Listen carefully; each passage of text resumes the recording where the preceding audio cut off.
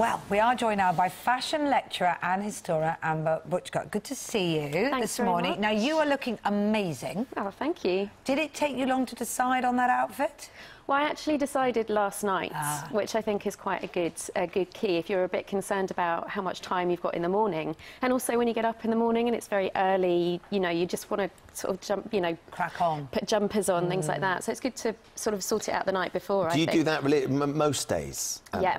If I have to be up early, I will always decide the night before, definitely. So do you vary your look then? Velvet turban one day...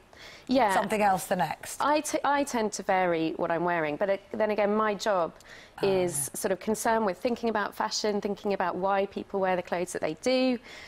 So I have quite, I guess, maybe a slightly more extravagant approach to dress than most people. Are you surprised in that in this research that we did, 80% of the people who took part in the poll said that they would prefer to have a uniform of some sort because it would take the stress out of getting ready? Well, no, I don't think it's that surprising, really, because it is, you know, I know that I'm unusual in terms of my job. Not everybody wants to be thinking about their outfits kind of all day and what items work together. Or has the time to. Exactly, exactly. So it does cut out that time and stress factor as well. Once you find a sort of silhouette that works for you, it does make sense to replicate that. You can build an entire capsule wardrobe around it.